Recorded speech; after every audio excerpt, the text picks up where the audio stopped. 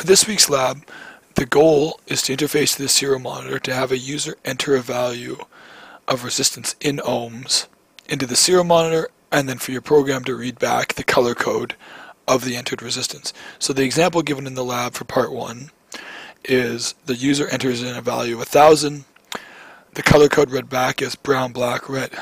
If we compare this against a resistor color code chart, as in the one given in the reference section for the electronic component identification, we see that the color code brown, black, red means that the first digit is 1, the second digit is 0, and the multiplier is 1 times 10 to the 2, or in this case 1, 0, so 10 multiply 100 gives us the value of 1000. So based on the readout, the user entered 1000 ohms. Brown, black, red is the correct color code for it. So the first portion of the lab is just to have a serial program that the user interfaces with. The second part of the lab is to wire up the LCD display so that we can interface to the LCD display. It works very similar to the serial monitor, except for rather than displaying to the computer screen, it'll be displaying to the LCD display. So as you can see here, a wiring diagram is given.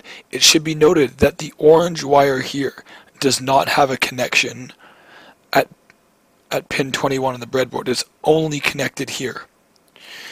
Again, the connection that is made here on the breadboard is just merely a bend. It does not actually have a connection into the pinhole. The rest of the connections are required. The yellow wire here connected to this potentiometer is required to adjust the contrast of the display. So that is to adjust how dark the screen is so that you can make the letters appear. The only wire which is connected to ground, which is not represented by a black wire, is this purple one here.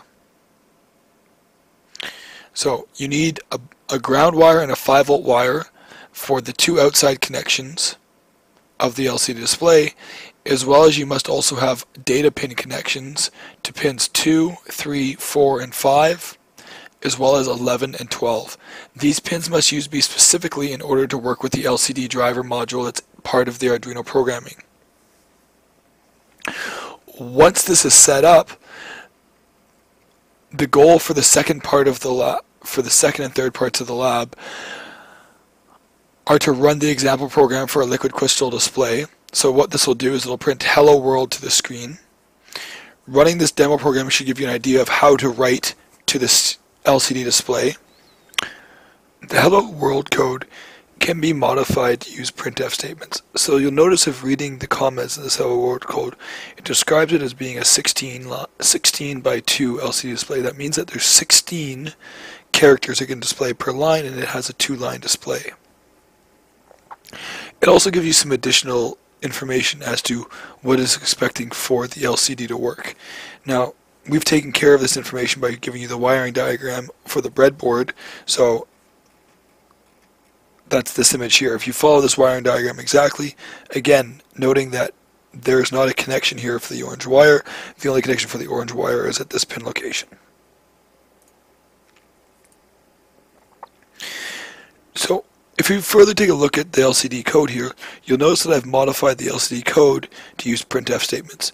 So these numbers here are what we use to define the LCD display and set it up to work with our given interface. Similar to the serial monitor, you must use the key name lcd.begin 16,2. This is setting up the LCD display to be a 16 character by 2-line display.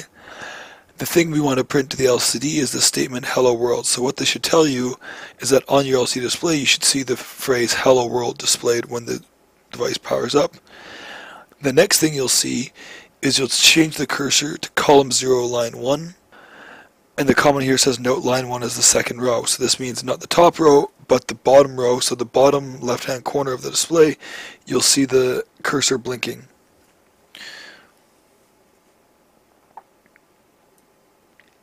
The final statement here, this lcd.printf statement, prints the time. So mils is a function in Arduino that gives you milliseconds.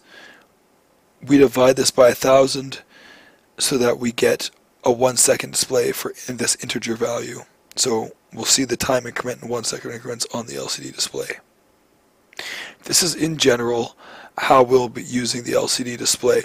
So previously we used serial.printf, now we're using lcd.printf.